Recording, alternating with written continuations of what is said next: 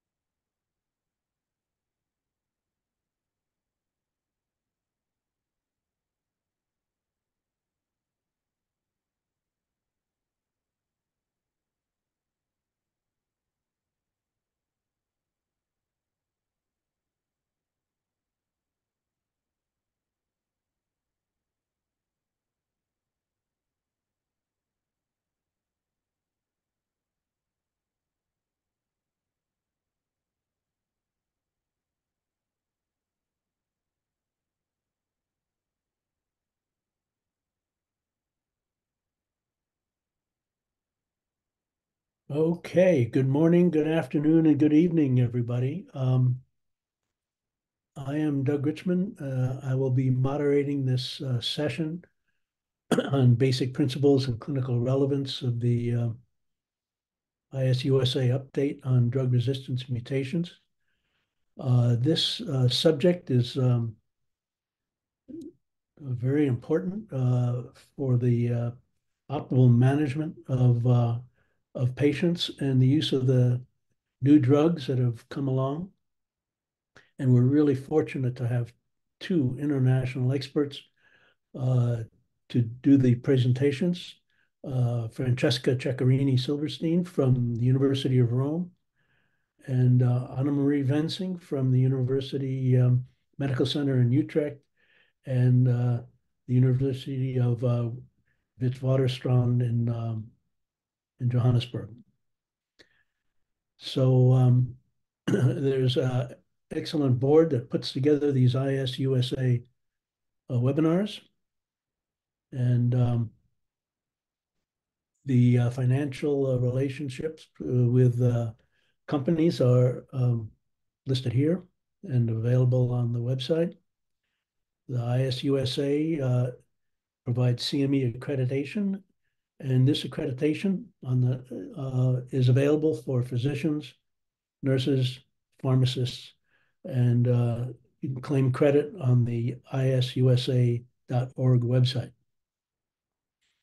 We're fortunate to have supporters who provide unrestricted funds, and the content of this session and all IAS-USA sessions has no input from the contributors.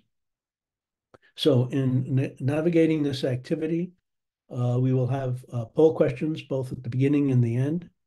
And please choose your response, and responses will be displayed after the poll closes. For submitting questions, please use the Q&A button. The usual enthusiasm for these is such that we may not be able to address all, but we'll do our best. And the chat is open, but do not put questions in the chat because I'm only able to monitor questions submitted to the Q&A. So we will proceed with our two outstanding speakers. Francesca will be talking about the underlying principles for the optimization of treatment, the principles of resistance, and then Dr. Wensing will be discussing the IAS-USA charts and the resistance to new drugs. So Francesca, thank you. Thank you, Dr. Richman. It's a pleasure to be here today with you. I will share my slides.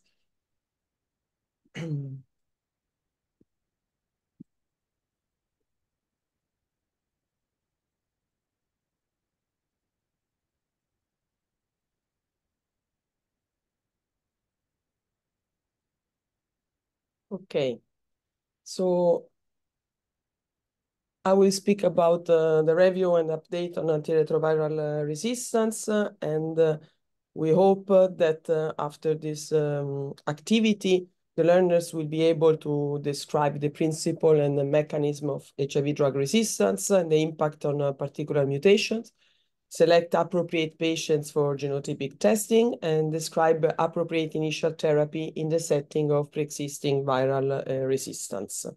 These are my disclosure. And we know that the goals of HIV therapy is that we should have durable viral suppression. And we have the FDA guidance, the IAS guidance, and also the recent IAS-USA guidance. So this is what is the goal of the treatment. But we also know that when the people living with HIV on Earth do not achieve the durable viral suppression, they can develop resistant mutation to one or more components of the regimen. And this is the reason why we are here tonight. So luckily, you know that we don't have, unluckily, a vaccine against HIV because this virus is very variable. But luckily, we have a lot of drugs that have been developed that can hit almost every step of HIV replication. And we started with the reverse transcriptase inhibitors, the nucleoside reverse transcriptase inhibitors. The first was zidovudin. We have 9 approved. We have after 6 non-nucleoside reverse transcriptase inhibitors. And we have, after the other class, very important, that changed the history of the treatment was the protease inhibitors. And also we have the integrase inhibitor that is quite a recent class in the last years that can inhibit the integration of the HIV DNA on the host genome. We have the entry or attachment inhibitors like Maraviroc, the new drugs that a little bit later also Dr. Wensing will speak, that are very important for the multi-drug resistance, imalizumab or fostensavir. We have the fusion inhibitor, and also a new mechanism of action, also very important, is the capsid inhibitor lenacapavir. So the goal is to achieve the viral suppression. Today, we have really modern, potent regimen, and at least this is our experience in Italy, that more than 95% of people living with HIV after the first-line treatment achieve the virological suppression. You can see in the left how is the difference of this achievement during the time. And in the right, you see the drug experience people, more than 20,000 now that are in the ICONA court.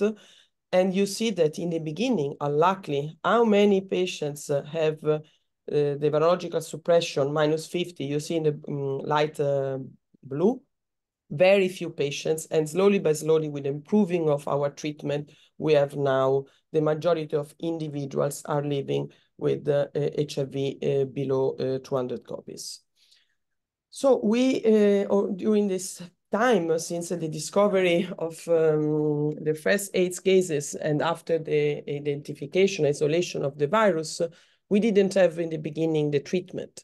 After 1987, we have the zidovudin as the first drug to use as a monotherapy.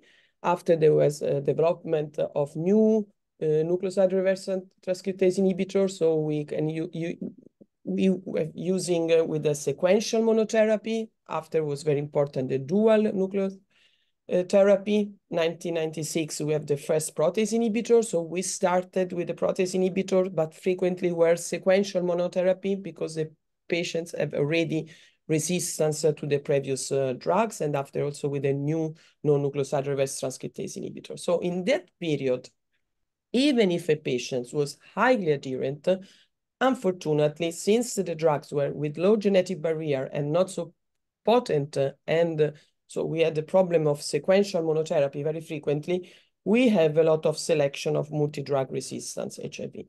And which was the outcome at that time? We knew that the drugs have a very low tolerability, high number of pills, and which was the facing of the clinicians at that time, fighting against opportunistic infection, death, and during the time also the side effect like lipodystrophy. In the late 20s, we started to have early initiation of therapy with better treatment, with high genetic barrier. And so today we have very much less selection of resistance viruses, even if patients, when they fail, is depending which drugs they could fail with resistance. But we have improved the co-formulated regimens in one pill. We have the development of, from 2007, this new class of integrase inhibitors, very important. And from 2018, we have new strategy like dual regimen or long-acting. So today, the clinician is facing a better, for the people living with HIV, the better quality of life, increase in survival, aging, and comorbidity. So it's very important that for the success of a treatment, this depends on personalized medicine, which depends, of course, on having accurate diagnostic tests that identify patients who can benefit from target therapy. And this is true particularly also for HIV, where we should have not only the maintenance of the viral, achievement of the virological suppression, but also the maintenance. And so the durability is the very important concept that is depending from three actors. The patient, of course, the person is living with HIV, that is depending from the adherence and the CD4 levels, and also the drug that have two components, drug levels, so that can have drug exposure, can provide adverse effect, but also the genetic barrier of the drugs. So the number and type of mutation that are required for resistant development. And after, the other actor, very important, of course, is the virus. Virus that we can think about the baseline mutation. Subtypes is not so much influencing, but in some cases for some specific drugs, regimens, yes, and we will hear later also. And the resistance mutation that can be transmitted also will be discussed about this. But also it's important the baseline burden, how much virus, high viral load, how much also HIV DNA, that is meaning how many cells are infected. So, of course, all these viral parameters could be very important to have a success of all the regimens. HIV, we know, has a signature of a vast genetic diversity, and we have 4 groups, and the major group with the 9 pure subtypes, and today we have more than 100 major circulating recombinant forms. And we know that there is a high variability, 20–30% between the clades, and intra-decade 10–15%. So regarding the quasi-species, is a very important phenomenon when we have a chronic infection. That is meaning that when we have an individual infected for a long time, there is a continuous evolution of the virus as a result of spontaneous mutations and selective pressure. This is due because HIV is RNA virus, like all RNA virus, and particularly for the reverse transcriptase enzyme, we don't have the proofreading correction. And so this is the reason that we can have an accumulation of mutations. So when we should do the genotypic resistant testing? So first of all the guidelines, different Americans, the IAS Society, the DSS, the European guidelines, also the Italian. So all of the guidelines, national, international, European, recommended the genotypic resistant test for the choice of antiretroviral therapy in clinical practice, both for the naive patients and the drug-treated. So which could be the take-home message of these guidelines? First, that genotypic test is recommended at entry into care for person with HIV to guide the selection of the initial antiretroviral therapy. And genotypic test should not also delay the ART initiation. We know that now we started with this procedure to have the test and treat, that in some country, in some area, you can do similar in the same day, but in Italy, frequently we do after some weeks, or 1 week, 2 weeks. But anyway, it is recommended that if we want to treat as soon as possible the individuals that has the diagnosis, we could do, and after readjust the treatment according to the genotypic test results. HIV drug-resistant test should be performed to assist the selection of active drug whenever a person is with a virological failure. Normally, with the no longer acting regimen, we should do the resistant test during the person is still taking the prescribed medicaments, or within the 4 weeks after discontinuation, because we know that after the interruption of the treatment, they change the scenario.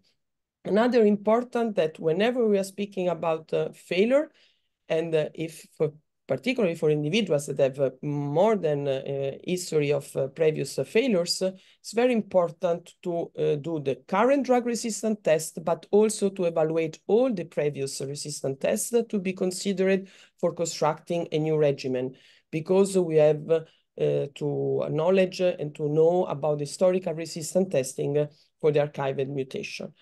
And the guidelines say that, so the genotypic test is the test that we should perform, but in some cases, particularly when we have multi-drug resistance, highly treatment experience, when we have suspected complex drug resistance, phenotypic resistant test is recommended and could improve the knowledge.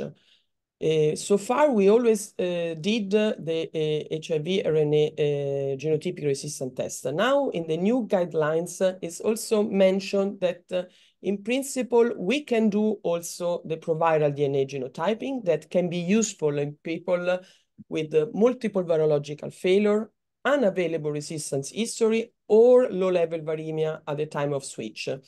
And these are the guidelines of the European, and you see that still there is a concern about the cautious how interpret this test, and we could have not always find in the DNA previous resistant test mutations, that were before in the plasma, or we can detect a clinically relevant mutation. So therefore, routine provider DNA genotyping is currently not recommended in Europe.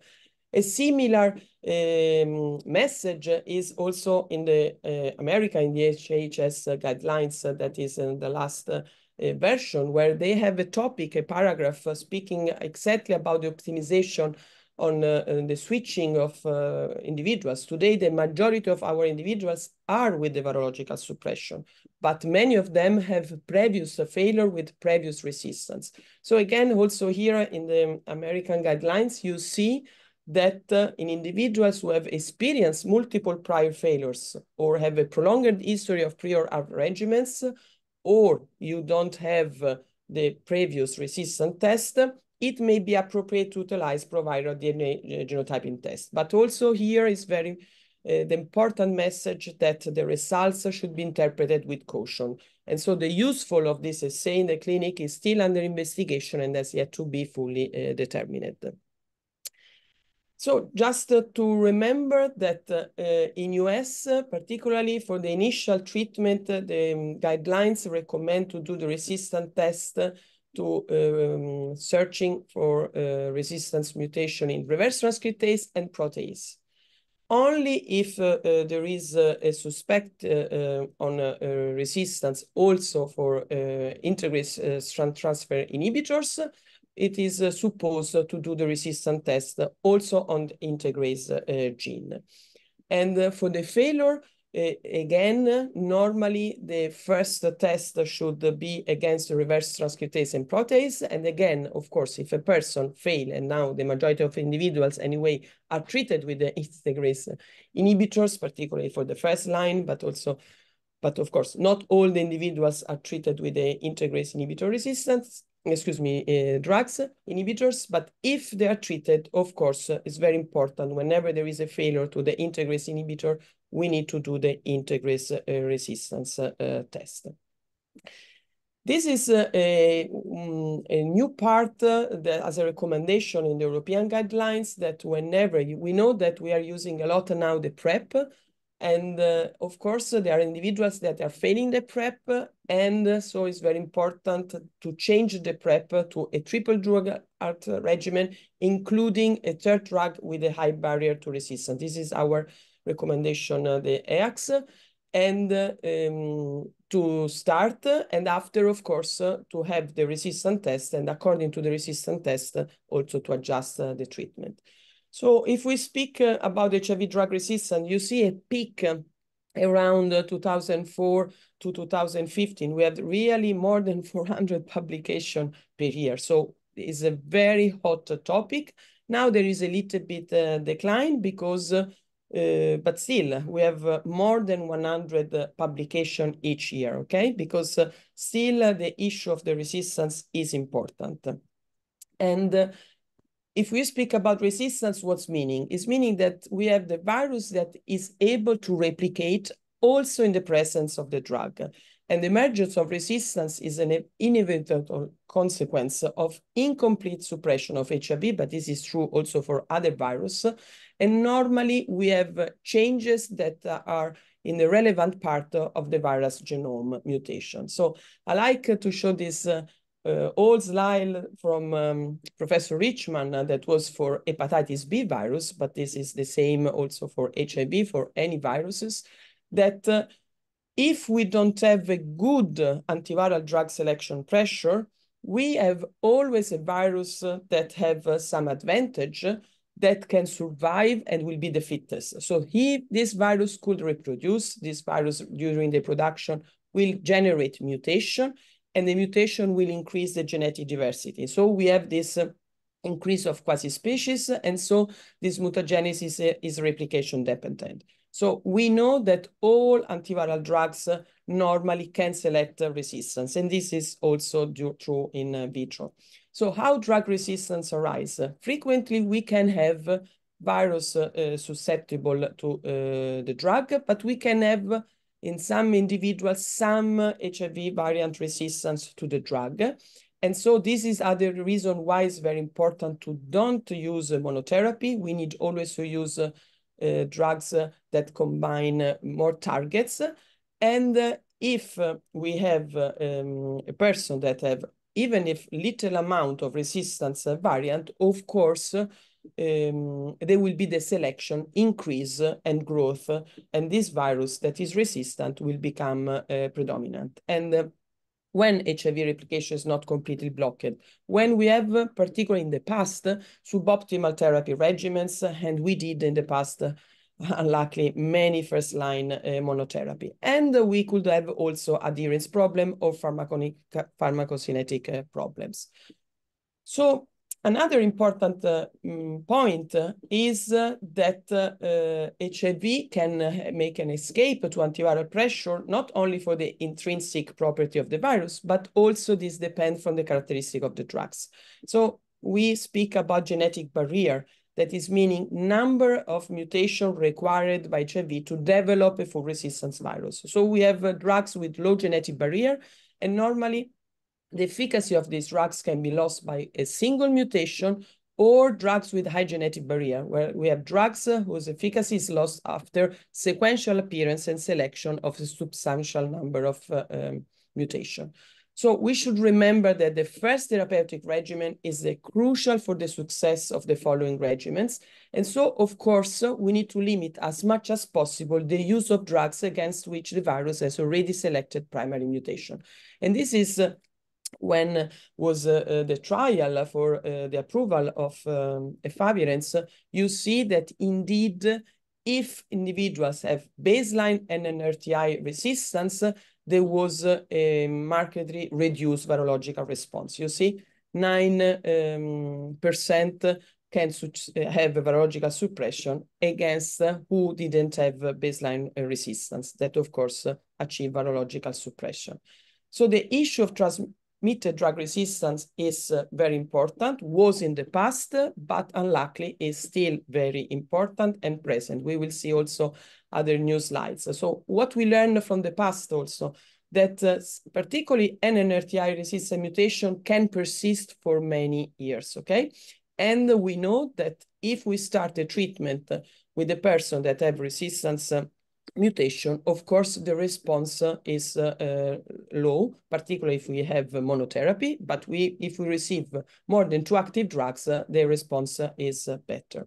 In this graph, we have cartoons that show us the difference between the acquired versus transmitted resistance. You see that if we have an individual that has wild-type viruses, but still quasi-species, so not really resistance viruses, if the pressure is not good, of course, we can have a selection and emergence of resistance variants that will be selected during the therapy. And in the past, when we didn't have new drugs, we interrupted the treatment to allow the reemergence of wild-type viruses. And this we found out that in few months, the virus became, as a major population, again, the previous wild-type origin virus. But if an individual fail a treatment and can transmit the virus, of course, will transmit drug resistance. So we have individuals that have already initial resistance virus, and so the reversion to our wild-type during untreated chronic infection needed years, and this is what we find frequently when we do the resistance test. And this is the reason why we should do the drug resistance at early as possible when we make the diagnosis. And it is depending if an individual has in the first transmission in the initial phase, of course, we could have more resistance. But if we have a late diagnosis, like with the AIDS already, of course, we can presume that the individual was infected many years before, we could have less resistance to C. So due to the intrinsic characteristic of the virus, we need to remember that we need to prevent the emergence of resistance and how the mutation can accumulate. So when we are speaking about drugs with a low genetic barrier, for instance, for NNRTI, the first generation, we know the K103N was a single mutation. And in that case, we can speak why this is very fast procedure, because we have selection of minor resistance variants that can be already present before. And so a single mutation pre-existing, the therapy, can be selected until inconsistent, we should say, antiviral pressure. So the wild-type virus will go down while the low amount of the resistance will emerge, and the virus will be all resistance, and we will have the failure.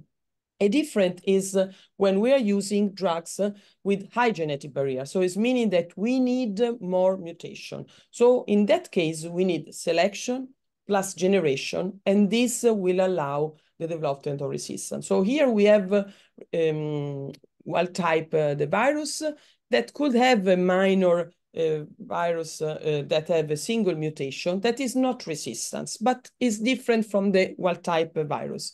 So if we don't have a really good pressure, all the green, the real wild-type, will be deleted, but can survive the yellow with a single mutation that will provide an added value. An added value only under the pressure, because without pressure will win in the fitness the wild-type. And here, this virus can replicate slowly, but the fitness is not so good. So it can make another mutation. And after making other mutation, finally, we will have a virus that is resistant, that will accumulate the mutations that are necessary to provide a good fitness, and so there will be the failure. So the issue of transmitted drug resistance still persists. And we know from different regions in US or in Europe, we have ranges from 4 to 19%. And normally the most common resistance is to nucleoside reverse transcriptase inhibitors, particularly first generation of nucleoside reverse transcriptase, and after also to PI. Here is a meta-analysis that show how many studies have published and how many people. You see 32,000 people in the period 2014-2019 and more than 40,000 people from 2009-2013. So you see a trend of drug resistance that in some countries, like in Europe, was decreasing. In the United States, in North America, is increasing. Upper income Asia is increasing. And also in sub-Saharan Africa is increasing. So this is an important issue. I like very much this slide because this slide say to us, even if an individual has transmitted drug resistance, if you choose a correct regimen, so that is all active, according to resistance test, the individual that have resistance will behave. The risk of virological failure is similar to the individual that have no resistance. While if you treat the individuals with drug that has a resistant transmission, not with a full active regimen, this person will have an increased risk of virological failure. And this was true particularly also with when you are treating the person with 2 NRTI and 1 NRTI, also a little bit you see that there is a change even if the fully active regimen was. So there was a risk more than if you were treating with the protease inhibitor. So this meaning that we thought that this was associated also with minority variants that could have an impact on virological failure. Today, what about the prevalence of transmitter resistance to integrase inhibitors? Because all guidelines recommend, suggest as a first-line integrase inhibitor treatment. And we need to remember that transmitted HIV drug resistance can treat the efficacy of antiretroviral therapy, but also the pre-exposure prophylaxis. The good news that the transmission of HIV with integrase inhibitor resistance is so far a rare event. We don't have a high percentage. So this is our European analysis from France, Greece, Italy, Portugal, and Spain. You see that the prevalence of integrase resistant transmitted is 0.30%, while NRTI resistance was around 6%. This is the recent data about US, where you see that the resistance to the integrase inhibitors is less than 1%, 0.8, 4% protease inhibitors, 7% NRTI, and 12% for non-nucleoside. What is important is that you see in the US, even if here the time is 2018, the last visit, you see an increase of the M184 per year, even if it's low, it's less than 1%, but still you see a 12.9 increase. So the conclusion of this paper is that it's very important to continuing the population level monitoring of INSTI and RTI mutation, especially for the M184V, that is warranted amidst expanding use of second-generation ISTI and PrEP.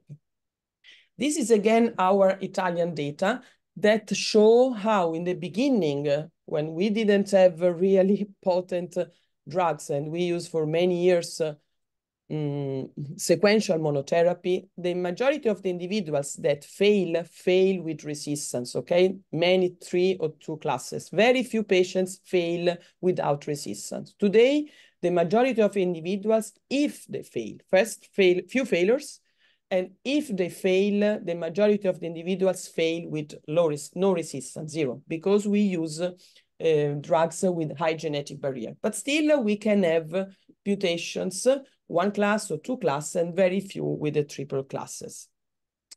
Why is important this? Because in the past, when we didn't have new drugs in 2005, people that have multi-drug resistance to at least 3 classes have a high risk to death, while individuals that have no resistance or just 1 class or 2 classes have a better chance. So this is important that we need to prevent failure, and for this reason, new drugs and new classes of antiretroviral drugs, particularly for high treatment experience, are essential. And Again, this shows to us that when we do the resistance test, and even if we have multi-drug resistant, 3 classes, and we provide a regimen that is fully active, we have a good response. While if we have triple resistance and unluckily we could not choose a proper treatment, we have a higher probability of virological failure. And another important point is, like also the DHS guidelines make now, that we have very frequently switch strategy for virological suppressed people. And so it's very important to know a complete heart history, particularly with HIV viral load. And we need to think about the duration of viral suppression and the type of mutation, the historical genotypic resistant test. And in some cases, we could also think about resistance detected in proviral DNA when particularly we don't have the information or we know that there is a particularly complex study. So here in Italy, we do a lot of PBMC genotypic resistant test. And indeed, we prove here that if we combine the interpretation of previous historical resistant test plus the DNA test, indeed, we have a better response to prevent virological failure if comparison if we just use the previous plasmatic RNA. So we have an experience to have an increased request of HIV DNA GRT in clinical practice, you see in the years. And this is what we see also, that the resistance is quite stable, okay? So you see that around 30% there is any resistance, and for each class, we have the persistence.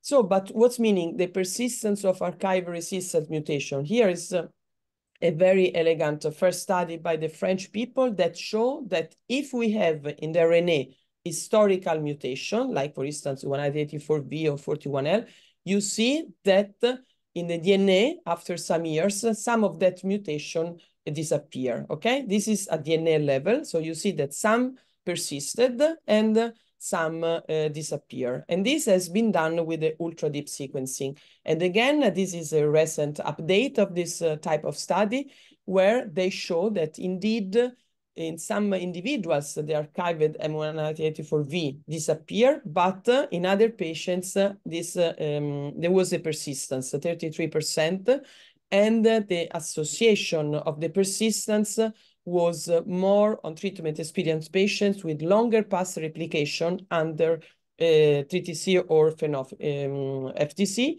and the lower CD4 nadir and long history of ART.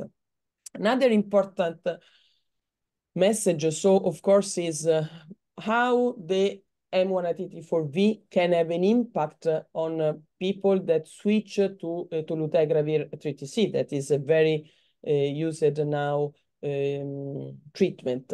And indeed, we see that if individuals have M184V, but in the past, more than 3.5 years of viral suppression, the risk of virological failure is less than if we have individuals that have in the past M184V, but is less than 3.5 years. So more recent detection of M184V and previous resistance to more than 3 drug classes were the factor significantly associated with virological failure after switch to dolutegravir 3TC.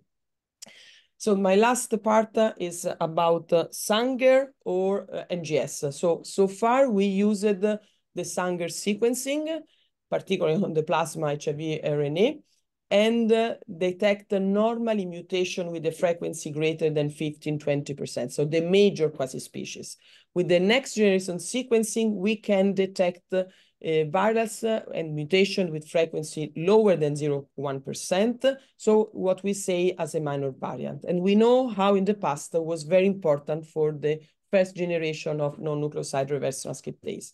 So we know now that this ultra-deep sequencing can improve the detection of drug resistance also in cellular DNA from HIV-infected patients with suppressed viremia. Indeed, these are people that have highly treatment experience. So if you see the bulk RNA, the gray lane, are the genotypic historical RNA resistance.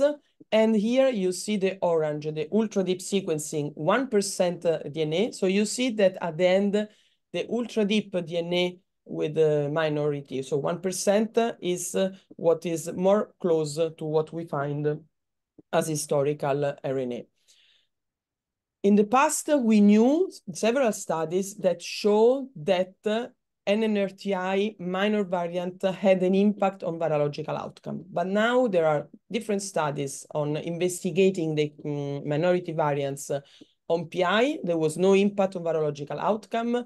On PI and NNRTI, few studies and no impact on virological outcome.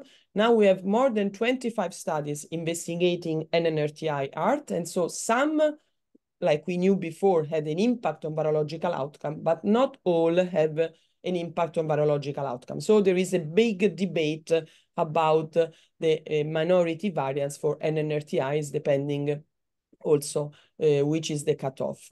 So we have also evaluation now. We are thinking about evaluation of transmitted drug resistance by next generation sequencing that could provide an help on global surveillance studies. So can be very important. So there is like a conclusion that today, particularly low frequency variants can be important, but still we don't know the clinical significance.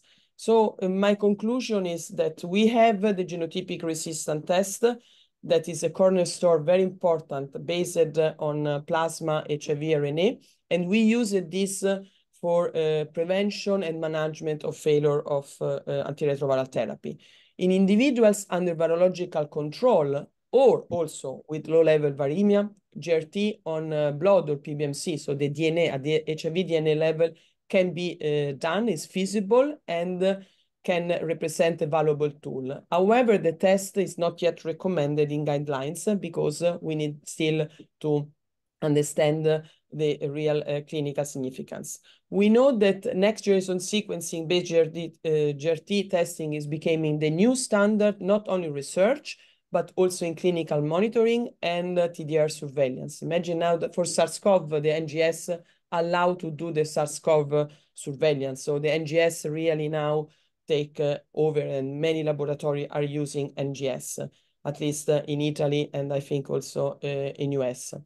And the NGS, next generation sequencing, allow the detection of low abundant drug resistance. However, we still need to define which are the clinical relevant cutoff of minority variants to predict the virological failure. According to the specific mutation, very important is the mutational load, how is the viral load if it's high or low, and different drugs and specific drugs according to the different genetic barrier.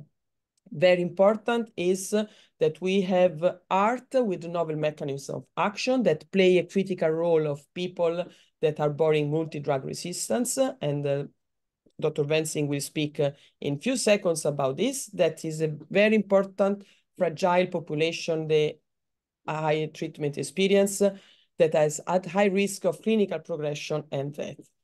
Another important issue that we have the long-acting strategy that is really changing the scenario of treatment and prevention for HIV infection. So we have new drugs, and we should always think that we have also an evolution of HIV resistance profile that is follow, of course, improvement in regimen setting. So I conclude acknowledging you for the attention with this very important African proverb that if you want to go fast, go alone. If you want to go far, go together. Thank you very much. Thank you so much, Francesca, for that terrific presentation of a lot of important information. Our next speaker will be Annemarie Wensing, who will discuss the IAS-USA guidelines and resistance to the new drugs. I should mention that the question and answer period will combine the issues of both talks after Dr. Wensing's presentation. So Annemarie, it's all yours. Thank you, Doug. Maybe you can confirm whether you see my slides. We do. Okay, perfect. Thank you so much. So here again are my disclosure, which were already mentioned earlier. And we would like to show with this presentation some learning objectives. And on completion of this activity, learners will be able to interpret and apply the information as summarized in the 2022 IAS-USA Drug Resistance Mutations in HIV and utilize the information in these figures for clinical practice. And we would like to start with two questions, pre-test questions. And I will read them to you. Please fill them out as soon as possible. And it's about which of the following statements is true. Integrase mutation 74I is a signature mutation of subtype A6 and reduces susceptibility to cabotegravir and the first generation integrase transfer inhibitors.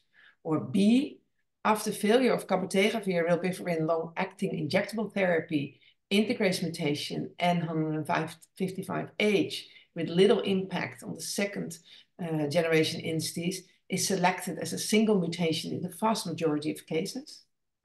Or C, the number of new drugs with activity in the optimized background therapy, but not the genotypic and phenotypic susceptibility scores of the optimized background, was associated with virologic responses rates to fostemsavir in heavily treated individuals. Or D, envelope resistance testing is not yet needed prior to the use of fostemsavir because transmitted resistance had not yet been observed. Or do you think all of these are false? So please fill out.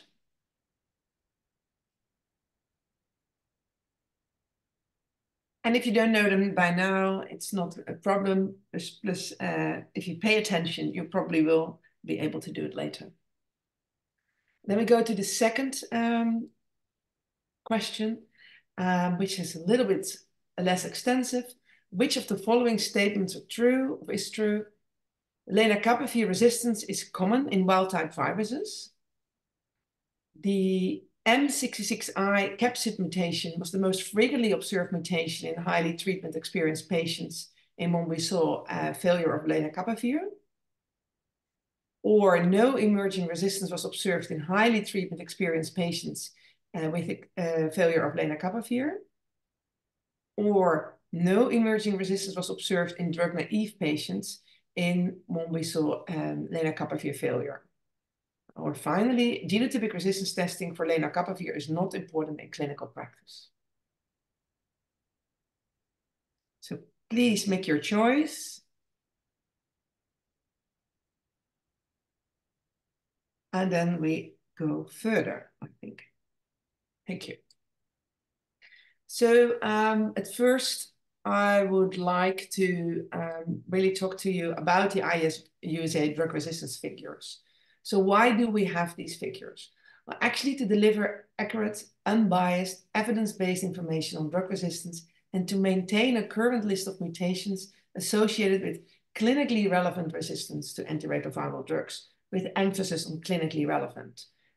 Who is establishing those figures? Well, actually, there is a voluntary experts panel, which establishes every other 2 years a new update. And the next update is expected in the fall of 2024. And here in the upper corner, you can see the illustrious names of my colleagues that all are these volunteers. So how do we do this? Well, we select mutations that are consistently associated with resistance and list them on bars. And we add user notes with additional information why these mutations are there and why they're clinically relevant. So which mutations actually come into this list? How do you make it as a mutation into this list? Well, we use data published in peer-reviewed journals and data from conferences. And reported mutations can be added if they have been identified by at least one, but preferably more of the following criteria. We saw them selected by in vitro passage experiments or confirmed by site-directed mutagenesis. They were actually shown during susceptibility testing of laboratory or clinical isolates to give resistance. They are observed with sequencing of viruses from people that experience therapy failure, or associated studies between genotype at baseline and virologic response in persons exposed to these drugs, although such an association alone is generally not sufficient. If we have mutations that come up in one of these, but not really broadly confirmed, we put those mutations at the watch list, and then we'll watch them, and maybe they make the next update. So how does it look like? Here you see a few pages of these mutation figures with a short introduction, and then you see those bars. And for each drug class, we see different colors of bars. Here you see the nucleoside analogs. And what you can see is there are also bars in gray. These are actually for the old drugs, the drugs that we don't use anymore. We decided to list them because you may have people that have been treated for over 25 years, used these drugs in the past, and it may still be important to know which mutations may have been selected during these particular use of these drugs. So that's why we don't remove them from the bars. What you can also see is that some mutations are like bold and some are not bold. Well, why is that? Well, we have decided that mutations can be designated as major and then they are bold, or minor and they are not bold. And in general, we can state that major mutations occur early during treatment failure, confer larger reductions in susceptibility, and generally do not occur as polymorphisms. There's always exceptions, of course, and one exception is, for instance, the A138 mutation in the non-nucleoside class, which is also polymorphic. Then the minor mutations, they accrue after the emergence of a major mutations, confirm some incremental resistance, not always, and may occur as polymorphisms in wild-type virus. But if they don't reduce susceptibility, they restore often viral fitness to viruses with resistance-associated mutations, and in that way contribute to resistance. So why are these charts helpful next to the excellent interpretation algorithms like Stanford that we have? Well, the bar and user nodes may assist in assessing which relevant mutations may have been selected considering an individual's history of HIV treatment, which is particularly interesting if you have a person who has been treated for a long time and you don't have the genotypic data from all the failures that have somebody experienced in the past. And then you can just look at these drugs and see which mutations may have been selected based on the charge. It's also very nice to look at a glance and see that which mutations may confer cross-resistance to other drugs in a class, or which drugs should be avoided for clinical use. Very easy, graphically available to interpret. Also important is the summary and the reference of data on the drug resistance mutations chart, which will really help you to guide you to the important literature, especially focusing on the clinically relevant resistance. So from some explanation about the IAS-USA figures, I would like to go to this fantastic slide of Sergio Lacaputo, which really makes a nice summary about 4 decades of antiretroviral treatment. And we come from a long, far away from no ART or monotherapy with AZT, toxic high doses, to actually nowadays STR, single tablet regimens, and long-acting therapy. And we go from deferred ART in people with clinical problems to rapid ART at time of diagnosis to prevent disease progression and to prevent transmission. So many things have changed in the access to drugs, and that means that also many things have changed towards resistance profiles. And therefore, we now would like to deal with 3 new drugs. We won't touch upon every clinical trial that has been done with these drugs. We really have highlighted some data that are particularly interested if you want to look at these drugs and consider resistance. So the first drug that I would like to discuss with you is fostemsavir. Very exciting because it's a new class of antiretroviral action. It's an attachment inhibitors. It was approved 2 years ago by the 4 years already by the FDA in 2020 as a first-in-class oral attachment inhibitors, and it binds to the envelope GB120. Actually, not the drug itself binds to the viral envelope protein, but fostemsavir is a prodrug, and temsavir is the actual compound that's active in the body. The drug is licensed in combination with other antiretrovirals only for the treatment of people with multi-drug resistant HIV infection. Luckily, there's no cross-resistance to other entry inhibitors because these attachment inhibitors fall into the larger class of entry inhibitors, and there is no effect of HIV co-tropism, co-receptor tropism. There's antiviral activity against HIV-1, but not to HIV-2, and there's one exception. Actually, subtype CRF-OA1 is not, the drug is not active against this subtype. This subtype is very rare in the United States. It's occasionally observed in Europe, but it's very frequently observed in Asia. So it depends where you contracted the infection, whether this is relevant information. Also, the drug has a high variation of in vitro susceptibility at baseline. We saw the best susceptibility for subtype B. There you see that 84% of isolates are actually susceptible, but still at baseline, about 6% of the viruses have decreased susceptibility to this drug. And that is only for subtype B. The figures for the other subtypes are slightly less favorable. So you may have an issue with the drug at baseline for a small group of patients. If we then look at the BRIGHT trial, and we have to remind this trial was a trial in heavily experienced treatment patients. If we look at the randomized cohort where people got 8 days of either adding fostemsavir or placebo to their failing regimen before switching to fostemsavir with optimized background, then about 85% of people had a diagnosis AIDS.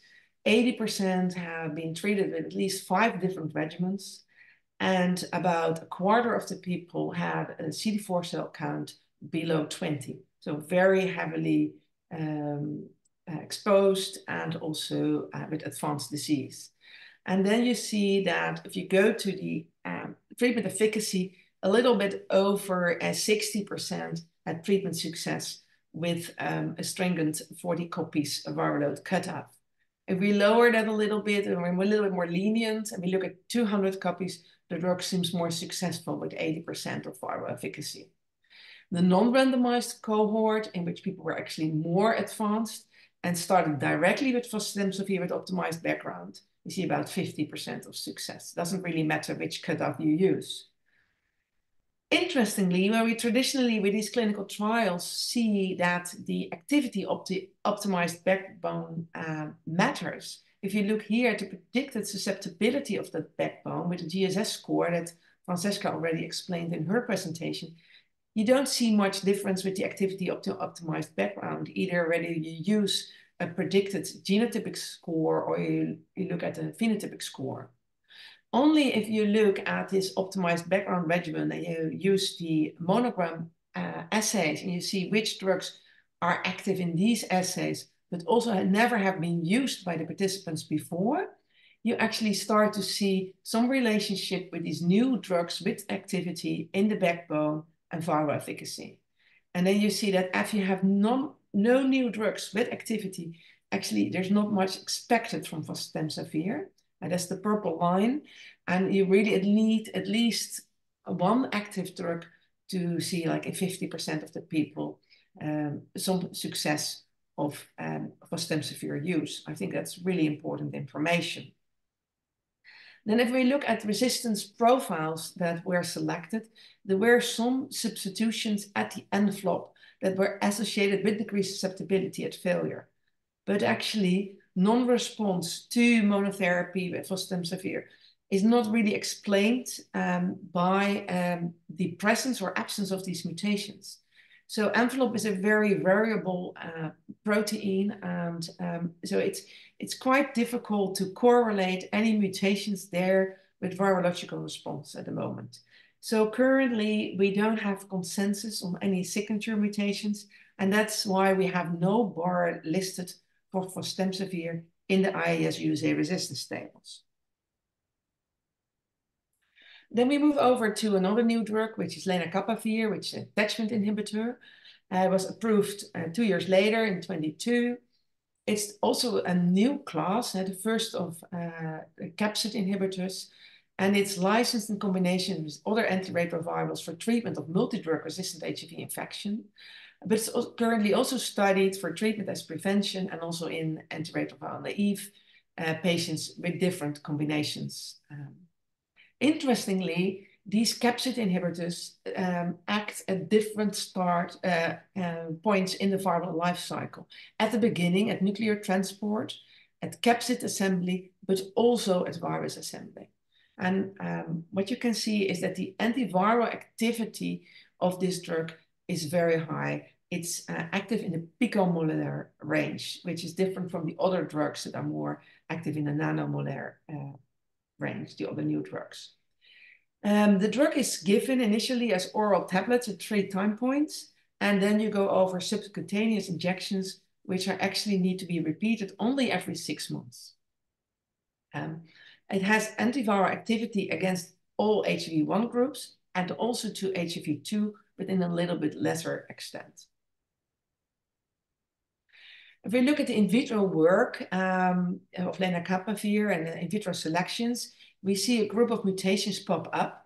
And the one that's most important is actually the last one, 61I. A dead mutation only on its own can already induce a high fold of resistance. But interestingly, the replication capacity of viruses with this mutation alone is very, very low. So there's a large impact on both susceptibility as on viral fitness. If we then look at the lenacapavir monotherapy study, what is interesting that, especially in the lower dose, you see an emergence of another resistance mutation, actually 67H, in 2 participants who had really low doses. And this particular mutation has not so much impact on the susceptibility and also not so much impact on the viral replication capacity. And that's probably why in monotherapy studies with low dose, this mutation is observed first. We then look at the clinical trials and we look at the Capella studies. These are also studies in heavily pre-treated individuals in both cohorts, the randomized cohort where lenacapavir was initially compared to in failing background together compared to placebo, and people switched after 15 days to lenacapavir with optimized background. We actually see that in those cohorts, patients had very advanced disease, a medium CD4 count of 150 cells, and 22% had even a CD4 count, which was even lower. And all had resistance to at least 2 drugs from 3 classes, and about half of people had resistance to drug to all 4 major classes. Still, we saw in people with no predicted optimized background an impressive almost 70% success, which was higher if there was also at least 1 active background drug available. If we then look at both the randomized cohort and also the non-randomized cohort, so the people who did not receive placebo or lenacapavir at the first 15 days with their failing background, but immediately switched to lenacapavir with optimized background, we see these cases of breakthrough. And actually what is clearly seen that most of these individuals all had the 60I mutation, but in this background in vivo, all with other mutations accompanied. And 67H was also observed, but less frequently, which actually gives a suggestion that next to 66I, you see other mutations emerge, probably having effect on the replication capacity and improving the fitness of these viruses.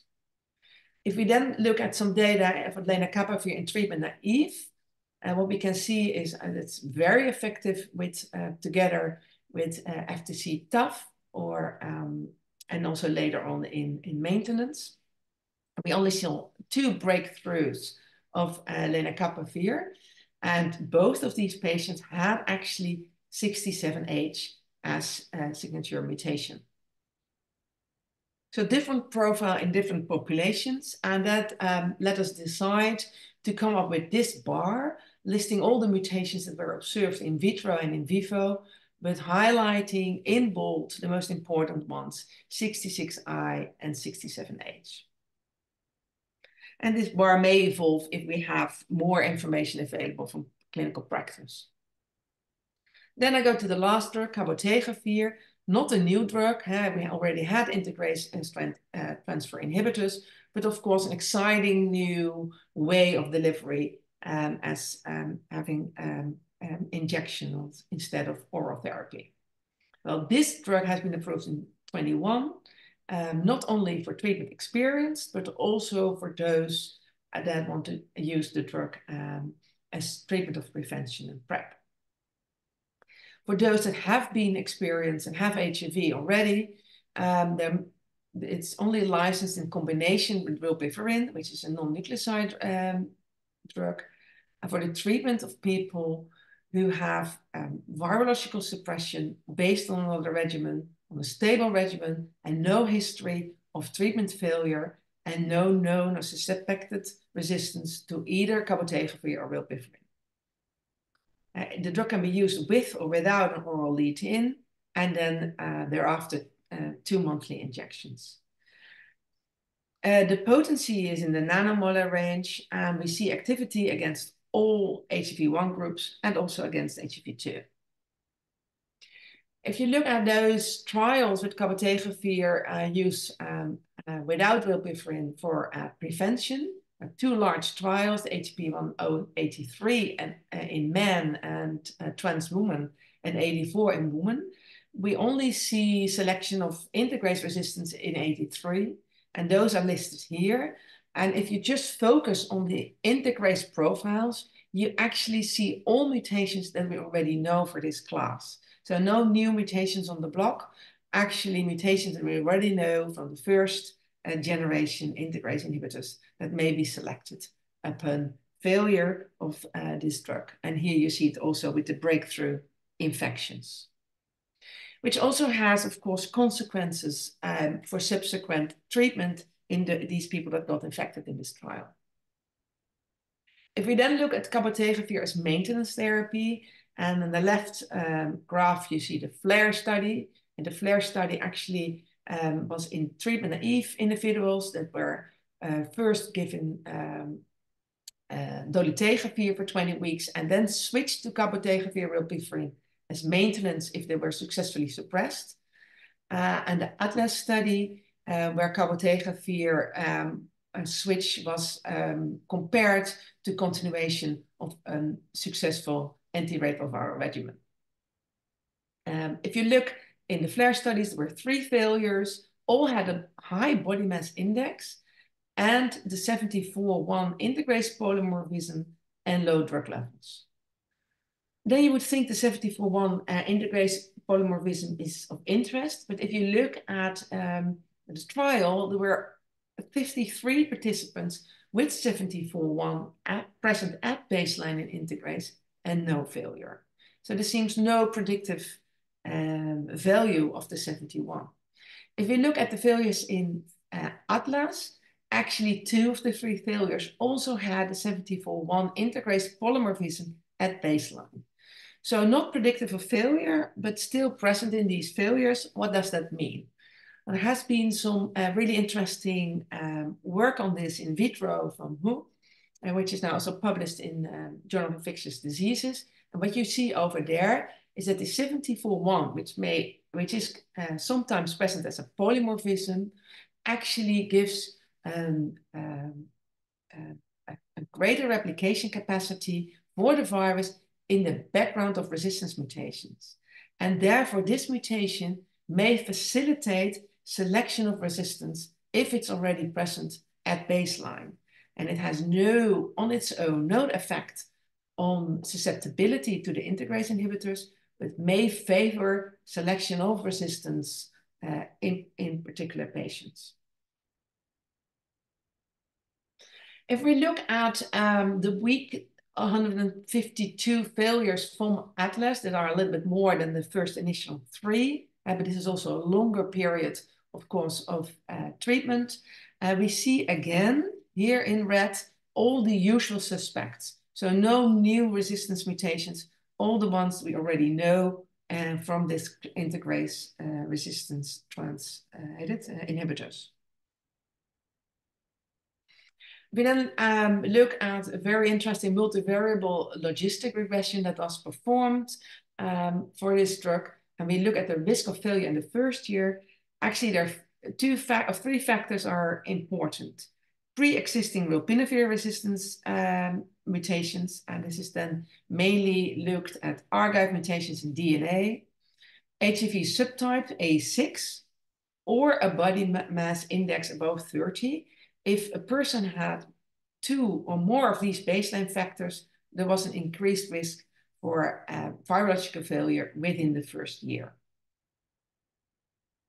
Later on, this model was extended on a longer time of use of the drug. And then actually what was seen that in this was a very low number of people that actually experienced treatment failure with maintenance of cabotegravir rilpivirine, a little bit over 1%. But there were a few factors that lead to an increased risk. There were pre-existing rilpivirine resistance mutations that stayed on also in this new model as independent predictor. Again, subtype A6. On its own, body mass index was not a driver for virological failure, although in the model it was maintained.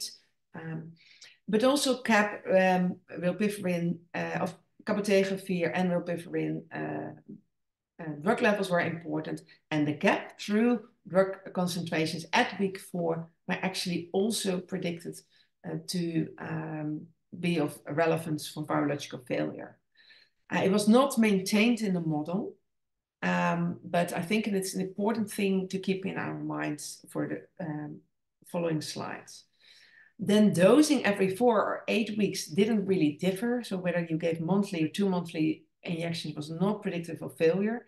And also the 74I polymorphism at baseline was not that important. But subtype A6 was, which is particularly important because in the initial analysis of the trial, many of the individuals were misclassified, or not the individuals, but the viruses.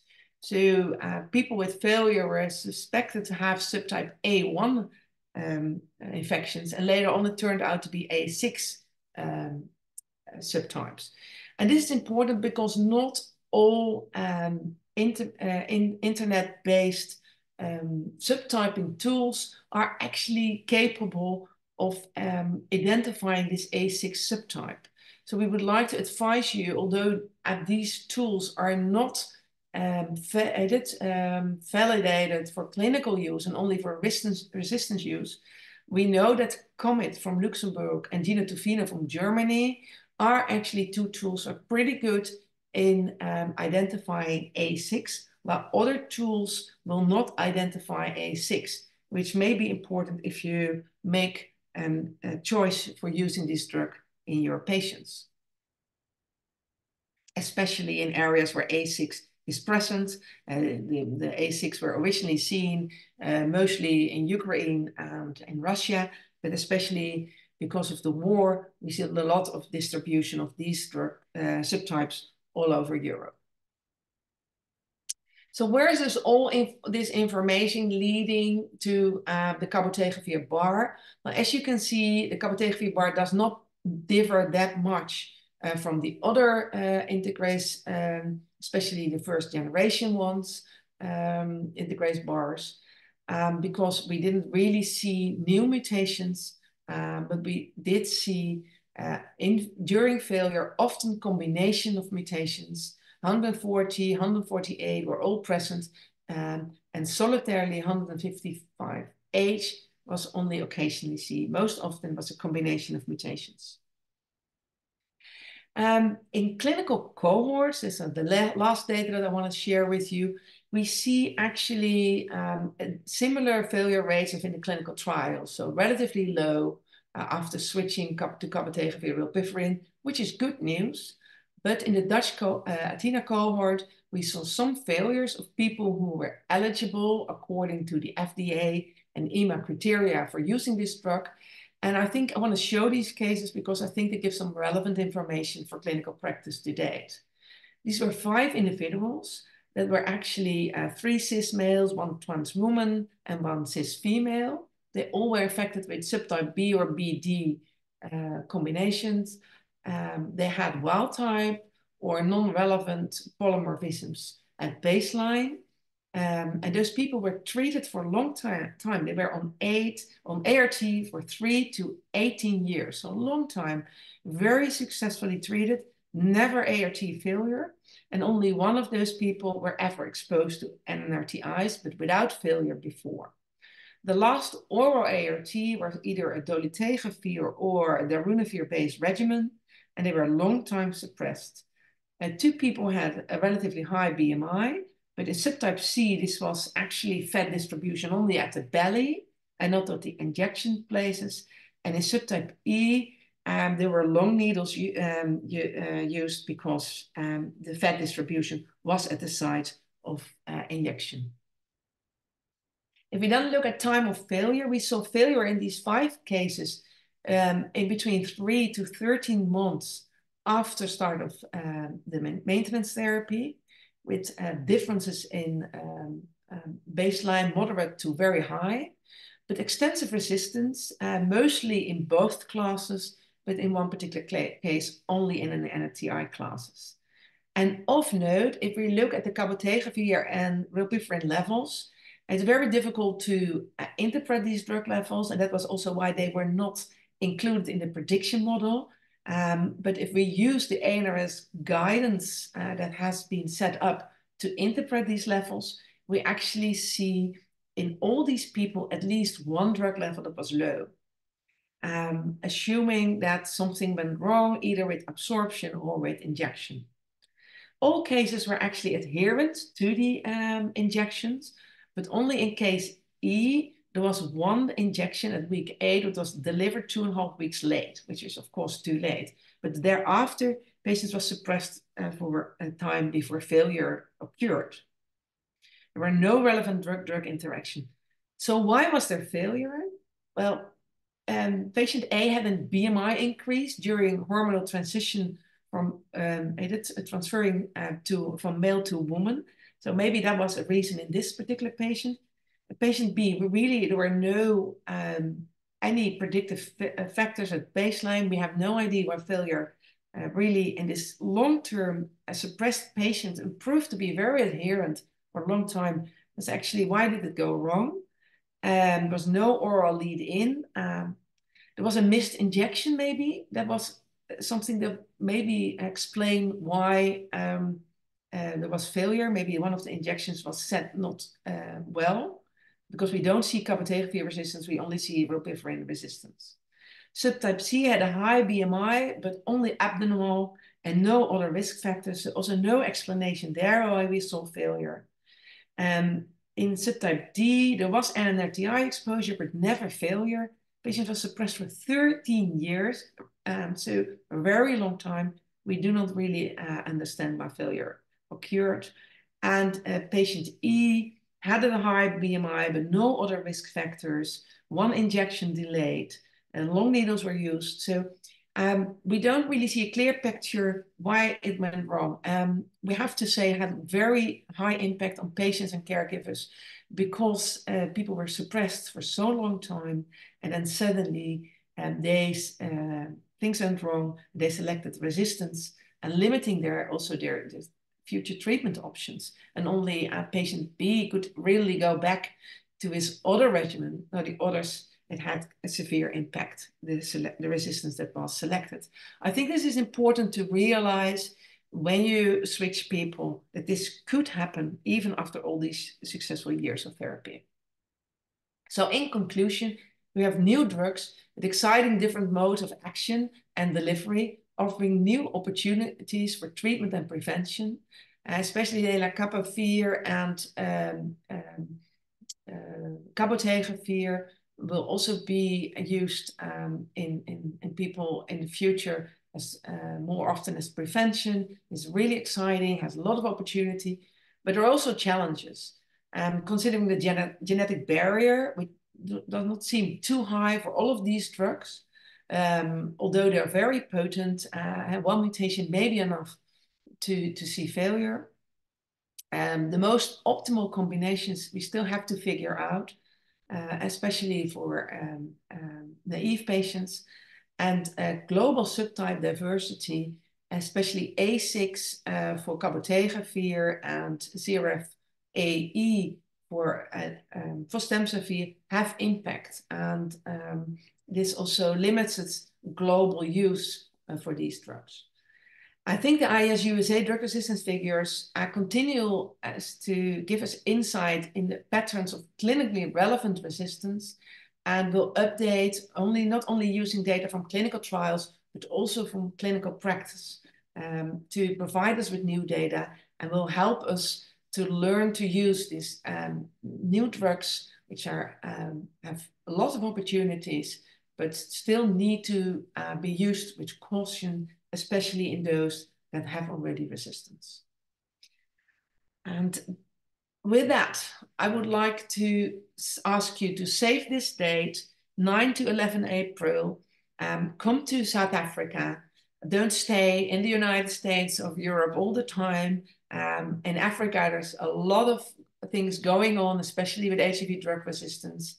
This workshop is going on for 31 years and still has the most exciting new data on drug resistance. So we hope to see you there in Cape Town. And then I would like to move to the post-test question. These are the same questions that you saw in the beginning. Now you heard my presentation. Please see whether you would change your answer or maybe keep on your choice already at the beginning. And then I would like to go to the next question. Oh, first we're going to say what is the correct answer. The correct answer is C. The number of new drugs with activity in the optimized background, but not the genotypic and phenotypic susceptibility scores of the optimized background, was associated with virologic response to fostemsavir. Why do we highlight this? We think it's particularly interesting because you need to use this drug with at least one new active compound that was never used before.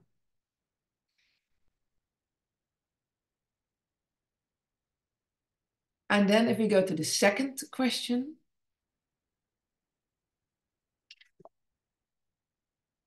The correct answer here is, I'm not going through. This is the second question. Please answer again.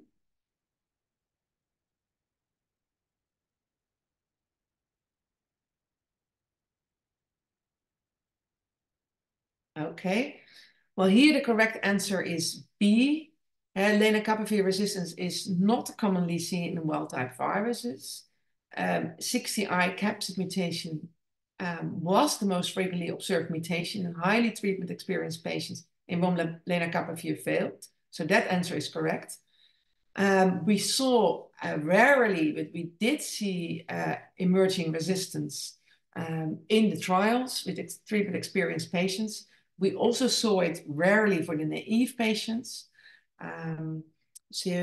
Although there is only one mutation necessary to have a breakthrough, because of the fitness effect, it's probably not very often observed. Then the genotypic resistance test for lenacapavir may become important because the mutation is not seen at baseline. and the mutations are selected, and we have clearly identified a pattern that's clinically relevant. So upon failure, it is interesting, especially if more compounds may become available in this class, to have the availability of resistance testing.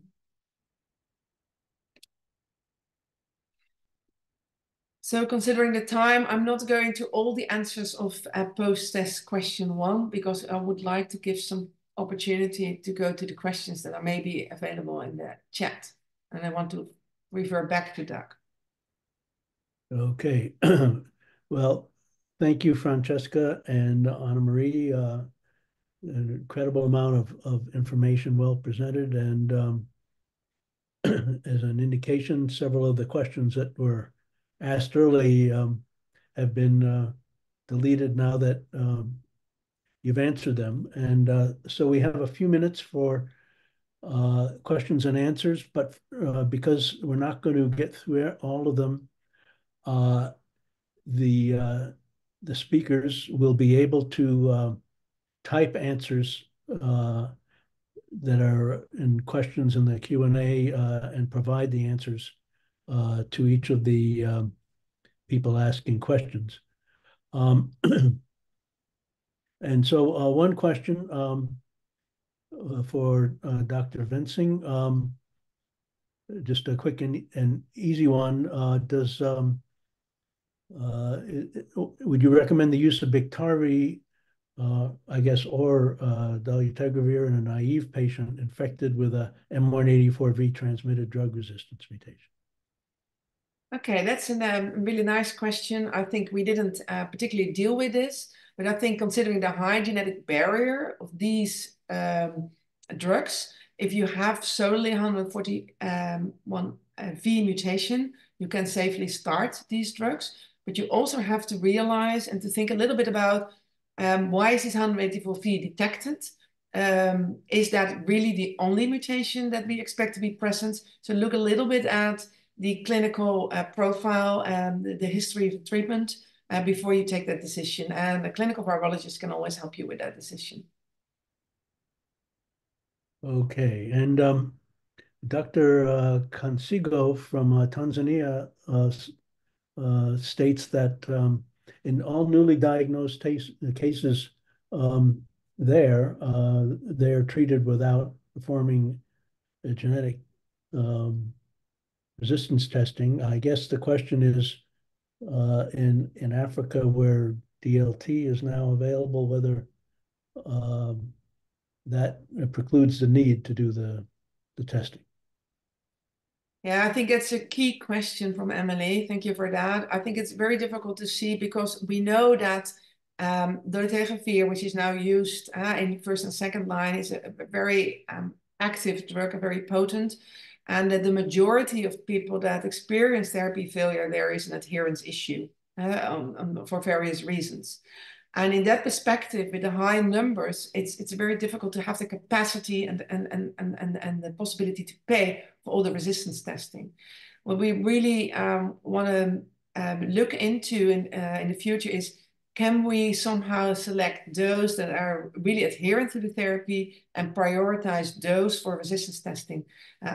I've done some research on that, and also the WHO is looking into that, whether that would be a possibility to still perform resistance testing maybe at an earlier phase than now recommended in the guidelines, but also in those particular individuals that would really benefit from the test, and also make a wise choice for the resources that are available.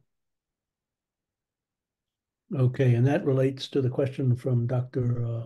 Osterhout, the paradoxical impact of NRTI resistance mutations on the outcome of second-line therapies, I guess, based on the several clinical trials showing that NRTI resistance does not preclude the activity of certain regimens. Yeah, and I think it's really interesting. And what you see is that people that have a little bit of resistance do better in the switch trials, probably because the presence of resistance is a proxy for the adherence that those individuals have. I think that's one important thing. We also see that at least at the short term, some nucleoside resistance will not infer with susceptibility, with success of the dolutegravir regimens. We have to see, of course, which level of anti-I resistance is important in the long term. We do see in people that are on second line ART with dolutegravir and who's on second line ART and switch to dolutegravir with an unsuppressed viral load, that the backbone resistance does matter. So I think we need more data there, but we cannot say that backbone resistance is not relevant. It depends on the setting and the viral load at start of the regimen. Okay, it looks like we're getting close to the end, and I'd like to make a couple of closing remarks. So the few unanswered questions here, both Annemarie and Francesca will be able to type answers in response to those. And if we could just move to the closing slides, I would like to thank all of the attendees for their attention, and hope they enjoyed it. And I want to thank both Francesca and Annemarie for excellent presentations. Evaluation information on how to claim your CME is available on the website, and emails will be sent out to all attendees.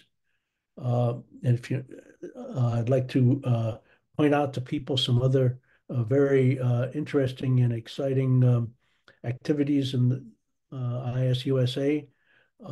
Mike Sag, who could have found a career as a moderator, has a podcast that is available through IAS-USA website, including some really terrific interviews, one of which is with Tony Fauci. I highly recommend those to you. The next slide. In the month of February, we have three excellent webinars coming up. One on substance use disorder. Secondly, Roger Badimo and Connie Benson on a lot of new information in February 20th.